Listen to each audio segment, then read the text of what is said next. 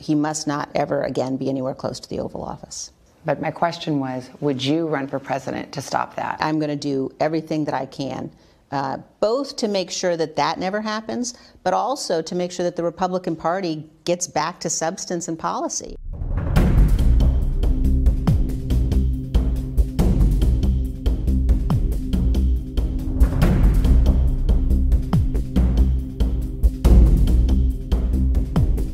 Right now, I am very focused on making sure that our party becomes again a party that stands for truth and stands for fundamental principles that are conservative and mostly stands for the Constitution. And I won't let a former president or anybody else unravel the democracy. Whatever it takes. Whatever it takes.